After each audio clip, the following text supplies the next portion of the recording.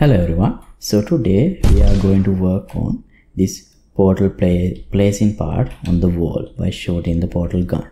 So here, as you can see, when I left click, a blue portal appears on the place I hit. When I right click, the orange portal appears. So I can just jump from any portal I want and exit from the other one.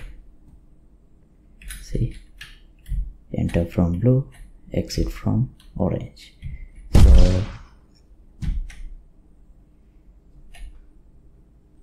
So let me place one here and shoot another one over there. Now jump from this. See, just like in the game portal.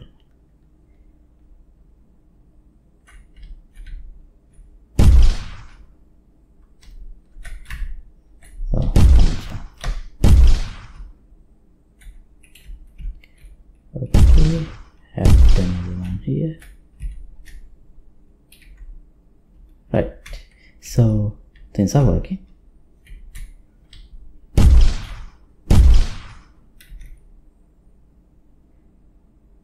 Okay, so let's see how to do these things today.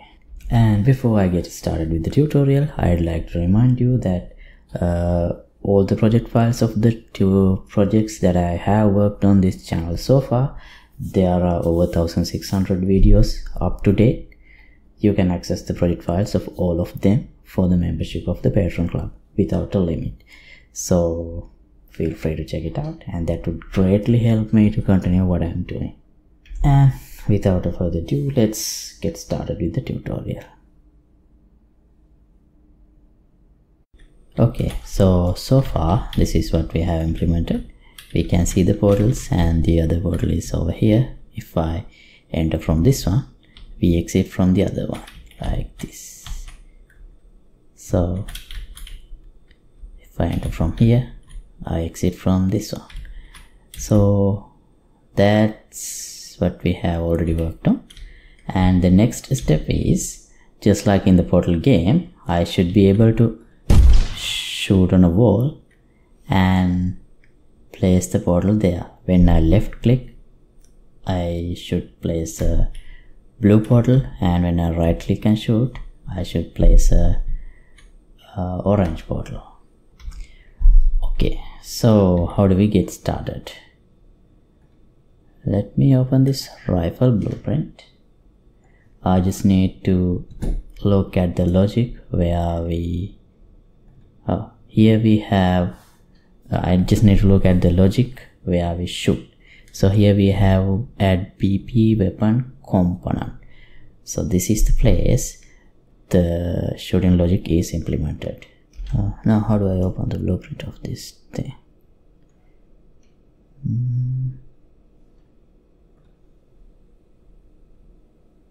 Here, weapon component. So here we have IS shoot. So this is an enhanced input it's defined here under actions. So IS shoot. I'll rename this IS shoot L because that is bound for left click, and I'll duplicate the same thing and call it IS shoot R.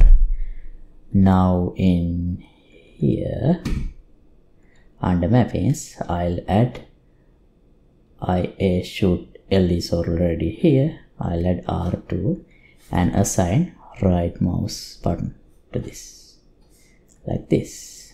Gamepad trigger also there. I have actually connected the gamepad already. So if I just click, this is also right trigger, so it should be left trigger. Usually when for shooting we assign right trigger, but in this case this should be left, this should be right. Okay, now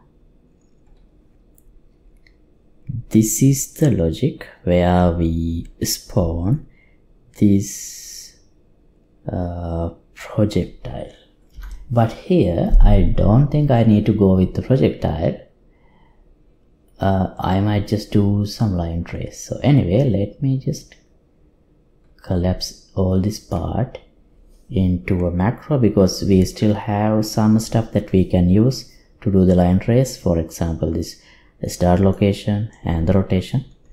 So right click, collapse to macro, shoot down.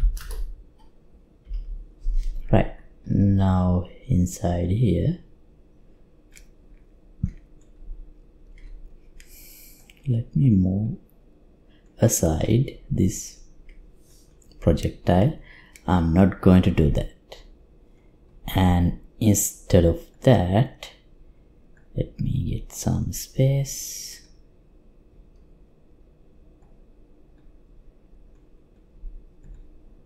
No, from this side perhaps.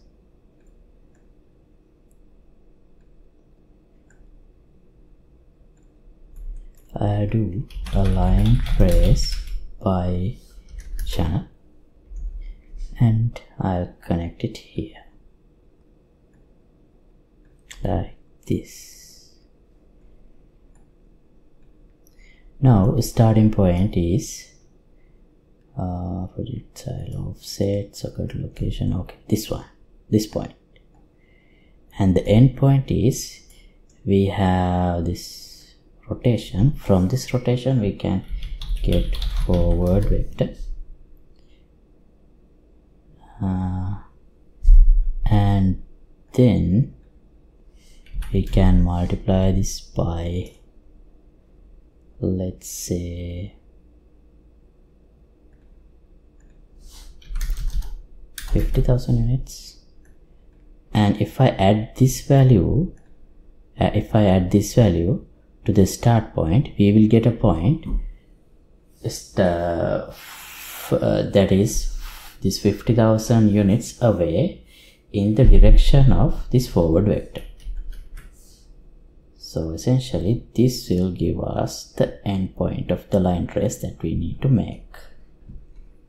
To test this, let me add a debug type. For now I'll use the trace channel visibility, but later on I'm not planning to allow player to place portals everywhere. It should be only on specific surfaces, so we might need to implement a different channel, but for now I'll just use visibility channel. So let's just see if the trace works. I don't see the trace, why?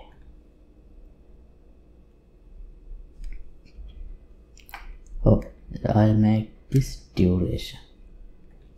So now we should be able to see. Yeah, see? Now we see the point. Okay. It would be nice to have a reticle, but in this case we don't have a reticle, but that's fine. Okay. Now based on this hit event, we need a way to place the portals. So first let me open the portal blueprint, and here I'll add a custom event, place portal, and we need a parameter to say which portal, because we have two. I'll add a parameter blue, orange, blue or orange. So then these are the roots of the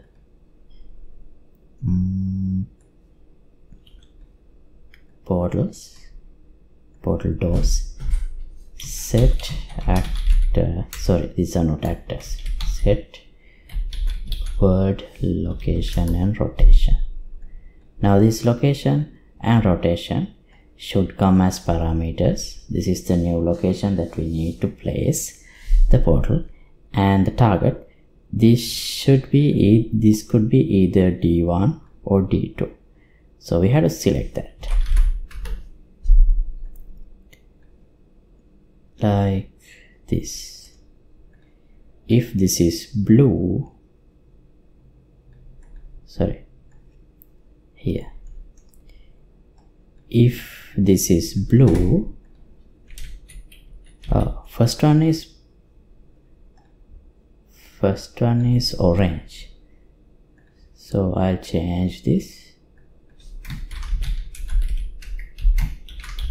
orange or blue to be more consistent. So if this is true, D1. If this is false, D2. Right. Now when we hit a wall with a line trace, all we need to do is just call in this custom event. Now for that, we need a reference to the portal blueprint inside this weapon component. So in the weapon component, here we only added left shoot, but here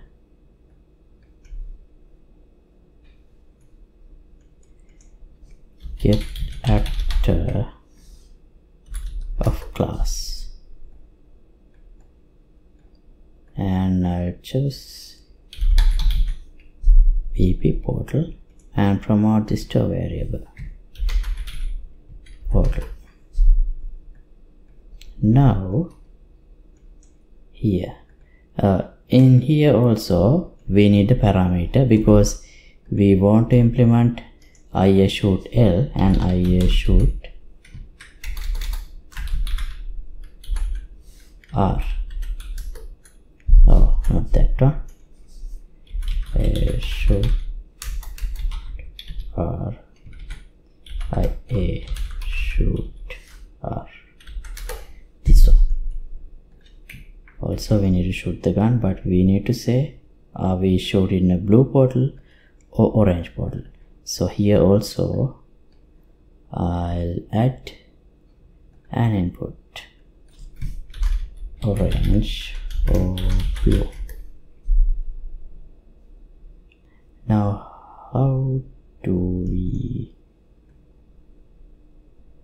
where do we need it when we call that event? So where to call the event? Here I'll add a sequence, and then add a branch.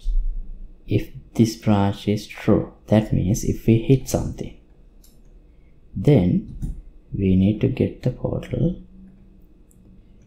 I'll convert this to a validated gate, just in case we don't have a valid reference, we will not get any errors.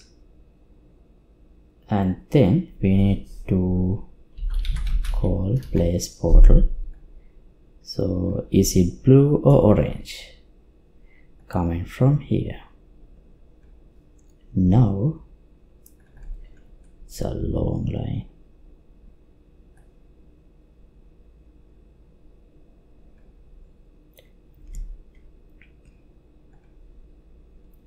Left shooting is for blue, so I'll leave it false. Right button shoot is orange, so I'll make it true. And then now we need to give the location. So how do we get the location? From here we can break, and then this is the hit location, but I think if I give this location, that might cause overlap issues, because this might end up in the exact same position as the wall. So I think it would be better if I just add the impact at this normal to this. We will push in a bit outward the portal door from the wall, so we will not get any Z fighting. And the normal rotation we can calculate from the normal. Get rotation from X vector. Okay, I think that's all we have to do. Let's see. Yeah, see, now we can enter from here and exit from there. It's working. Okay, now we have one problem.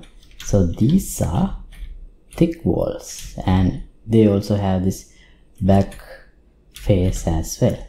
So the problem is, if I place a portal here, now you see, let me place another one here. So see, we see the back of the wall.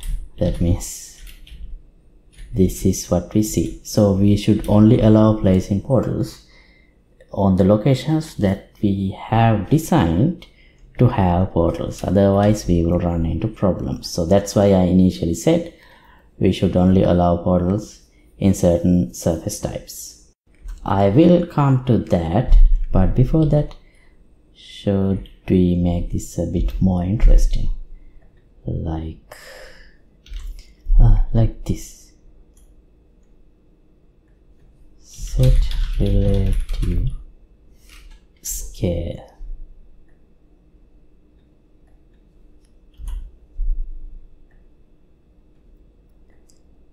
to maybe not 0, something smaller, like this. And then after placing it, we can call again, we can enlarge it.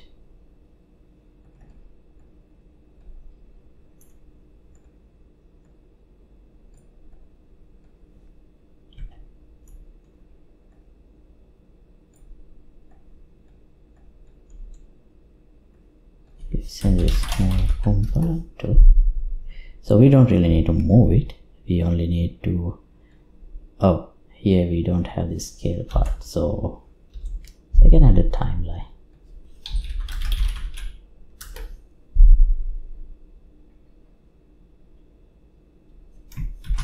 Scale up,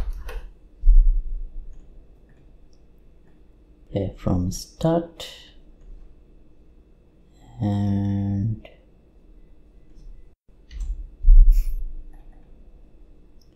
add a float track, scale, length, I'll make it 0.3, add a key, at 0, make it 0.1, and at the end 0.3, I'll make the value 1. So alright,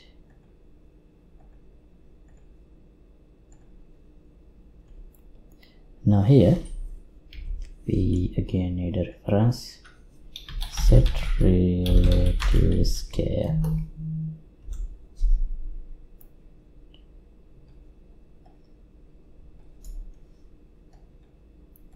with the scale. Now it should enlarge. Okay, let's see. Yeah.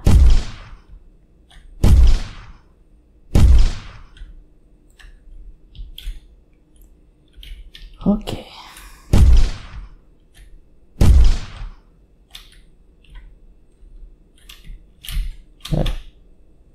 Okay.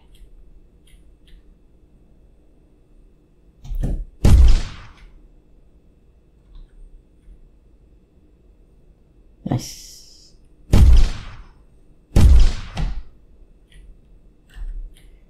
So it's basically working. So for now, I don't have a bullet or any fireball or anything that is going from the gun. So let me quickly create a material. M bullet portal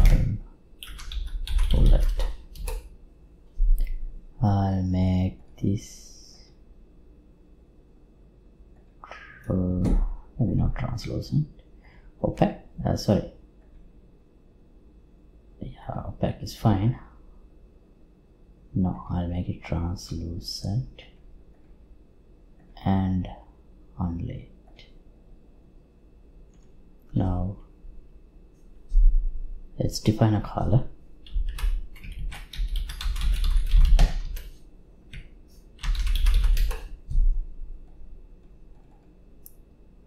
Make it bright blue.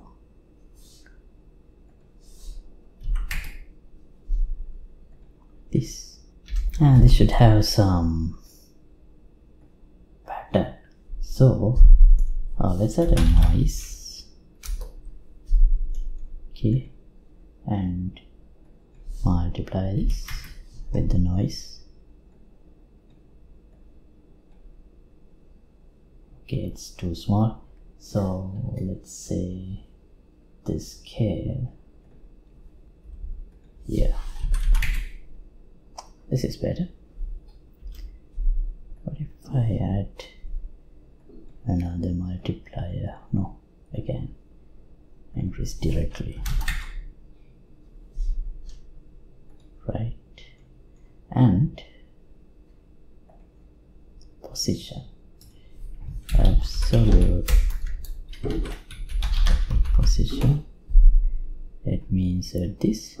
So also I'll add some variable thing, for example time. So we have some variation on the surface. See, opacity, should I connect? Yeah, this is better.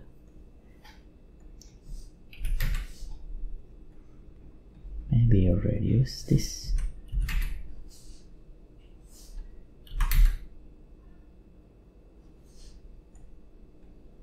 Okay, now if I had a multiplier here, things would go faster, like this. Maybe it's a good idea to separate the color and emissiveness to another parameter.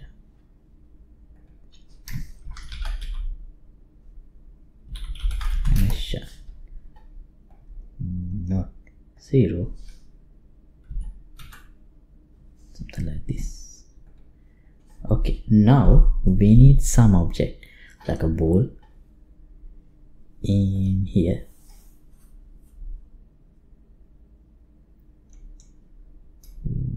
Why is this?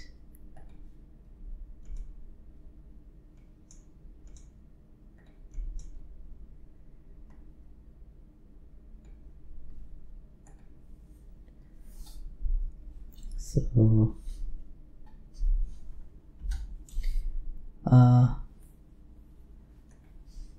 I'll create an actor called PP portal bullet. So now that we have actor, you can add anything, maybe a particle effect, a trail, anything. I'll just add a sphere for the bullet. Let's see how large this thing is.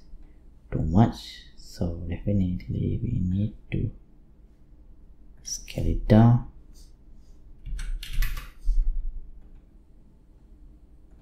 No.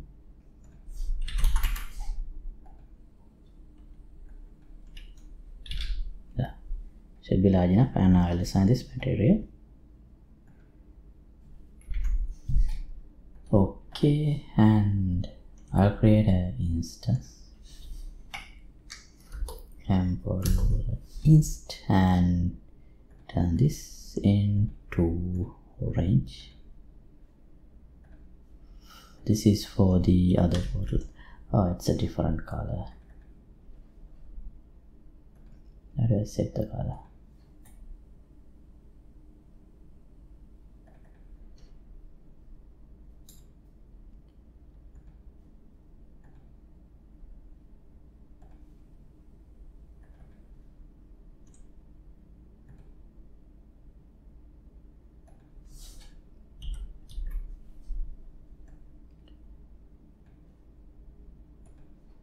Okay, now we need another child actor.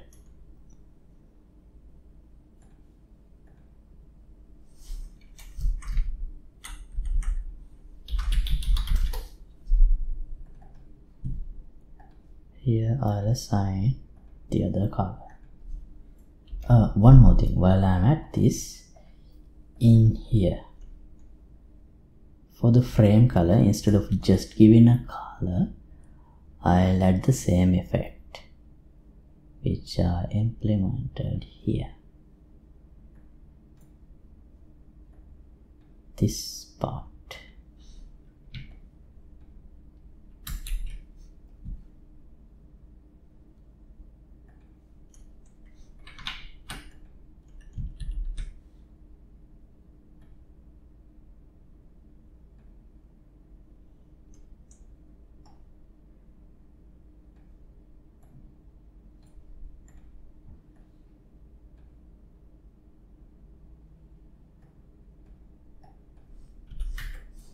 Add a variable emission to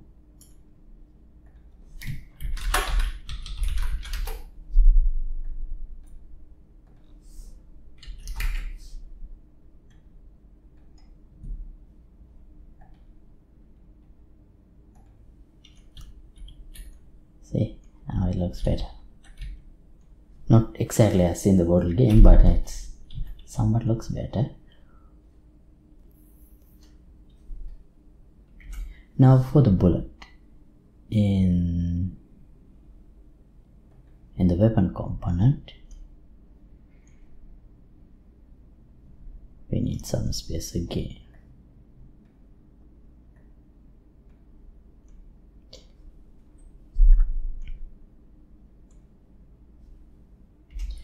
I'll add a function, get bullet, and here as an input I'll give orange or blue. So here I'll spawn actor from class, and the class should be selected based on this. So if it is true, BP portal bullet orange, otherwise BP portal bullet, which is the blue one. And I think it would be better if I just keep them promoted to a variable rather than keep spawning. No, maybe let's just destroy it once it's used. So we can return this.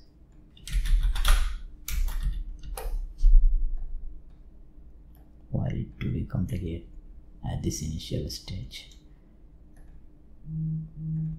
Always spawn, ignore collisions. It will be spawned in the 0,0 location, and then once we return it, I'll change this to a pure function so that we can just use it without connecting an execution line.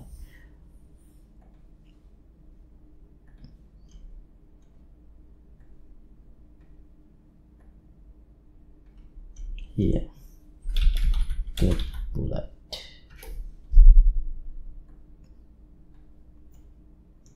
and from the bullet get move, get root component. So I'm going to move it, set at location location is this location, the starting location of the line trace.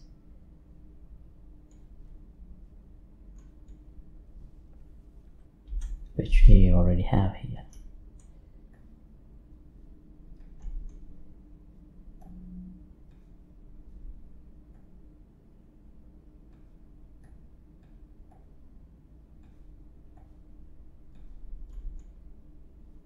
Trace start.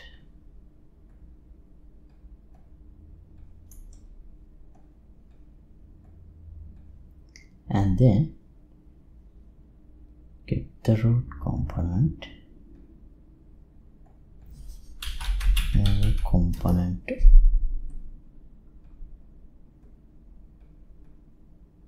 the target location. That means this impact location. Rotation could remain 0 over 0.2 time. Oh, hold on, if I do it like this I will get 2 bullets. So I think I should promote this to a variable first. Bullet, then use that.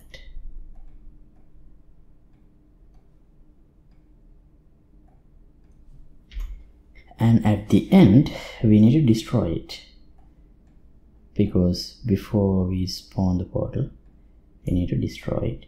So destroy actor.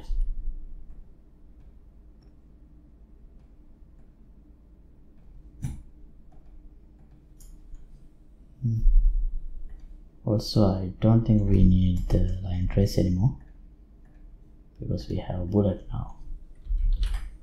Now let's test. Yeah.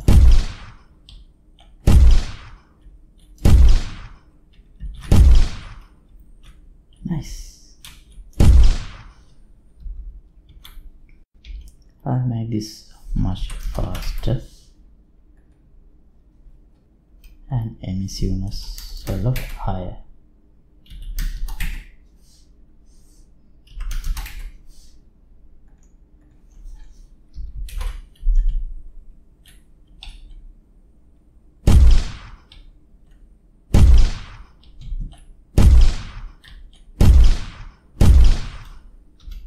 Barely see the bullet. Set the time to 0.1 and is enabled. Now it looks like this. Let's see. Better.